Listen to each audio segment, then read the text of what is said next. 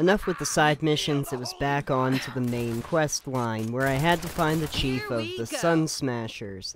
And this is the point where I encountered another fairly annoying character that is canonical to the rest of the series. But if you had not played Tales of the Borderlands, you may not be familiar with Chris Hardwick.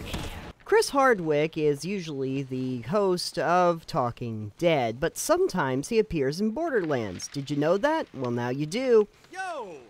Surprisingly, this series makes him look and sound more like him than he does in real life, and that's a real accomplishment on the part of the artists over at Gearbox. At first I thought the game was asking me to shoot him, but actually they were just asking me to shoot him down. Feet work good. I really feel Chris would benefit from dressing like this at every Comic-Con from here on out. Go ahead, try it. It'll be fun. Mission for the Crimson Raiders. If this wasn't already annoying enough, now it turned into an escort mission. Yay, I said with absolutely no sarcasm whatsoever. Wait, was I being sarcastic about being sarcastic? Oh no, it's sarcasmception. An electric skag took down my shield in a matter of seconds. I don't know if it's because my shield is underleveled now, or that I'm just bad at this game. Actually, probably a combination of the two.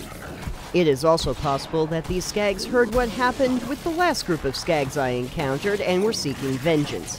I'm not sure if they have the capacity for vengeance, but this encounter made me start wondering about such things. Also, do Vault Hunters dream of electric skags? Questions abound. I returned Hardwick back to Lilith and got some of that sweet, sweet Nerdist money for my troubles.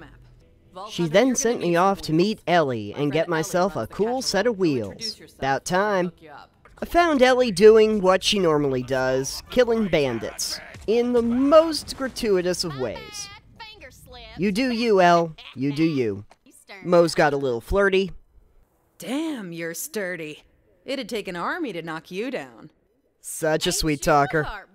And she sent me out on my next main mission to get a vehicle, hijack it, and bring it back to her garage. Along the way, I found my new favorite thing, which is something you can do with a shotgun. If you score a critical hit, you can actually send your enemies flying up into the air. I would now attempt to do this with practically every enemy in the game, because, come on, that's awesome. I even got rewarded for shotgun diplomacy. And that is basically everything that happened in level 4. What interesting things will occur when we hit level 5? Probably some technical difficulties. You'll see what I mean on the next episode.